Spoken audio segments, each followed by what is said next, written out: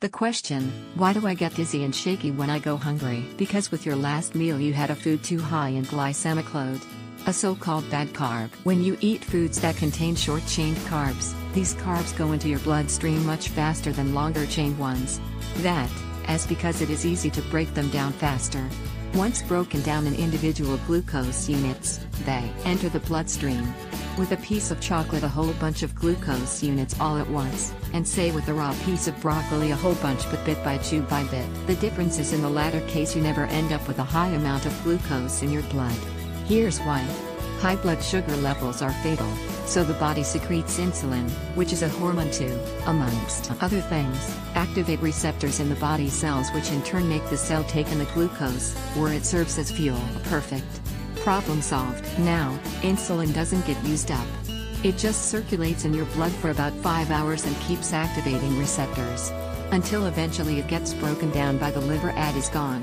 If you have a whole bunch of insulin but from eating chocolate, the insulin will take care of the glucose absorbed due to the chocolate ingestion, then it runs around in your blood and keeps hitting cells, but no glucose is coming in because soon, the glucose is used up. If there is just a bit of glucose trickling in, the body releases much less insulin, and this insulin will be sufficient for taking care of the glucose from, say, the broccoli you ate.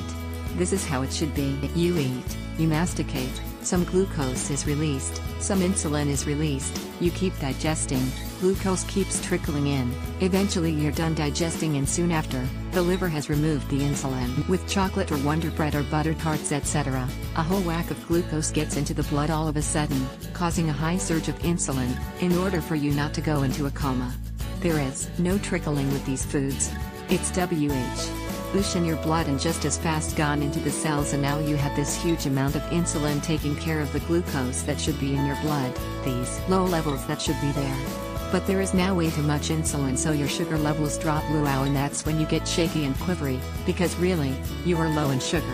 Likely not low enough for full-blown hypoglycemia and dangerous consequences, because your liver can in worst case release another 1,500 calories worth of glucose, which it stores for an emergency, but that process takes a while, so you may get shaky for 30 or more minutes, and dizzy and unconcentrated, because the brain is the only organ that solely needs glucose, that's simplified, for fuel. If you're dizzy and shaky when hungry, you ate something wrong with the previous meal.